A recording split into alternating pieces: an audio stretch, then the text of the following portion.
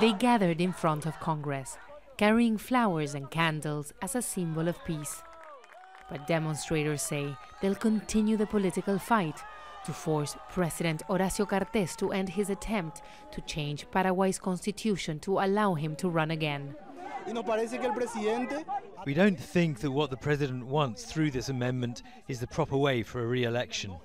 Last Friday, 25 senators met secretly to amend the constitution. They want presidents to be able to serve more than one term.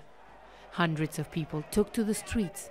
Congress was set on fire, and one political activist was shot dead by police. At the headquarters of the authentic radical liberal party, everyone is in mourning.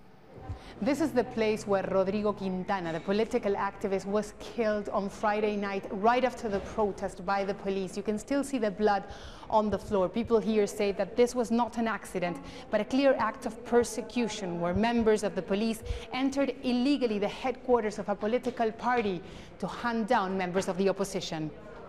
Efraín Alegre was also injured last Friday and claims that Paraguay is going back in time. We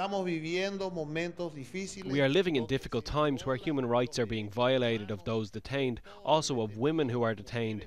That only happened during the dictatorship of Alfredo Stroessner. President Cartes wants a meeting with the opposition and the church to find a way out of the crisis. But the businessman turned politician shows no sign of changing his mind on his constitutional amendments. And he has the support of some political opponents. The left would also like to see former President Fernando Lugo run again.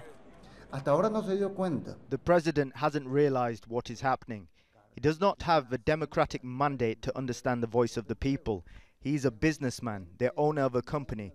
What's unique about this project to reform the constitution is that it has the support of the president's party. It's left these protesters frustrated with politicians in general. They are disappointed and angry. They say their constitution was written in its current form to stop leaders clinging on to power, and that it's worth defending. Theresa, Al Jazeera, Asuncion.